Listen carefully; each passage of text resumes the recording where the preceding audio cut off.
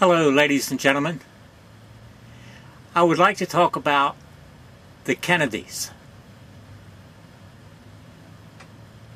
President John Kennedy was assassinated, and nobody really knows what really happened. We've heard all kinds of things. So I would like to give what I really think happened. I believe John Kennedy was tied up with the Cabal, with the Jewish Cabal. I believe that he worked for them by bringing in the Civil Rights Acts, which desovereignized the Northern European descendant in America.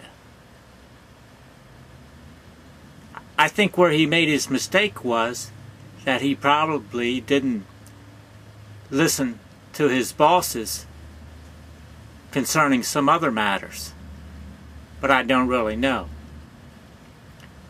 His brother was killed, Robert. I don't know what his situation was, but I don't doubt that he was tied up with the Cabal and wasn't doing right, wasn't listening. And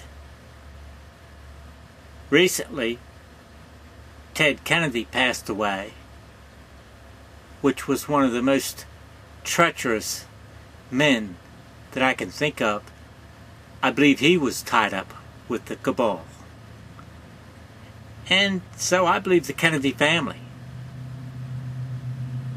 were willful traitors. Not many people might say that, but that's my honest opinion.